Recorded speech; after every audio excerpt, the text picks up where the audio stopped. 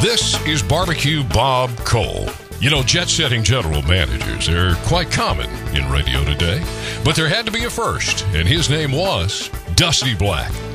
After graduating from TCU and managing their campus station, Dusty moved on up, made his way to K-Box and KMEZ in Dallas, where he'd spend the next 13 years in sales and then management. Well, there was a brief detour in Oklahoma City.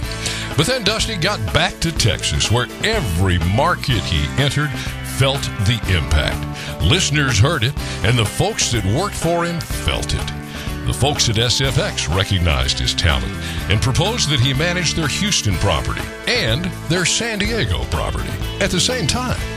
He accepted the challenge, and later on, he was again asked to perform the same kind of feat, but just a little closer to home. While based in Houston and doing the hobby hop to Dallas, he also managed KTXQ and KKRW. While at Coda, his successful rebranding of that station led the station to ratings heights it had never seen and billing numbers that have yet to be challenged to this day.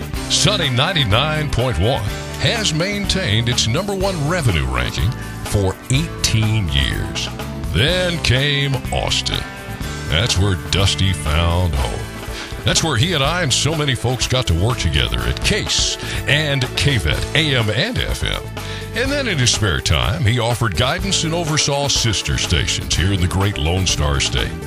It's been a heck of a ride for the man who's been named more than once as one of the 50 best radio managers in radio today by Radio Inc. magazine, as well as one of the 10 most admired corporate managers.